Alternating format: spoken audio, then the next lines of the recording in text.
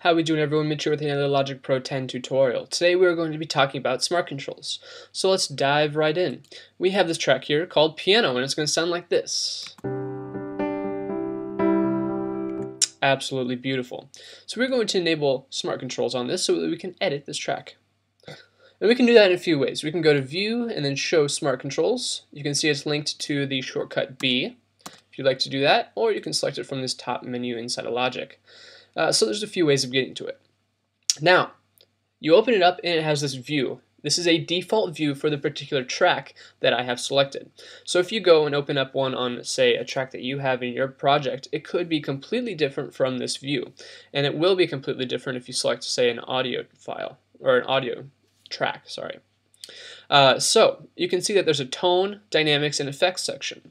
The tone is mapped to our EQ, dynamics to the compressor, and effects we have a delay, ambiance, and reverb, which are different plugins as well. So the power of smart controls is that we can combine multiple plugins into a single interface and edit these particular parameters inside of those plugins.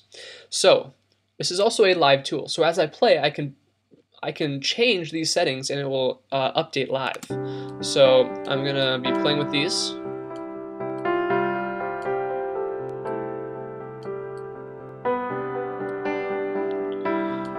Alright, so I'm going to open up the channel EQ. So behind the scenes, these are just mapped to the particular parameters inside of different plugins on our track. And they don't even have to be plugins on our track. They can be plugins outside of our track as well. They can even be the sends knob on a bus. As you can see, the ambiance and reverb are controlling the amount of the amount of our track that we are sending to our auxiliary tracks. So a very, very nice tool for us. And if we want to go in and edit these by ourselves, I'm going to be coming out with another tutorial on that very soon. But let's jump in to another track. You can see a couple things change here. The mix changed and the ensemble changed. So what's going on here is that we have a track stack with a grand piano and a strings. And we can map different plugins or different parameters inside of our smart controls to even the tracks inside of it and even to the auxiliary track containing this track stack, or the master track basically. So we can edit not only the tracks inside, but the main one as well. And this is powerful because this integrates very well with our track stacks, which we want to use as much as possible. So we can change this to say change the volume of the entire track, while these are the volumes of the tracks contained inside of it.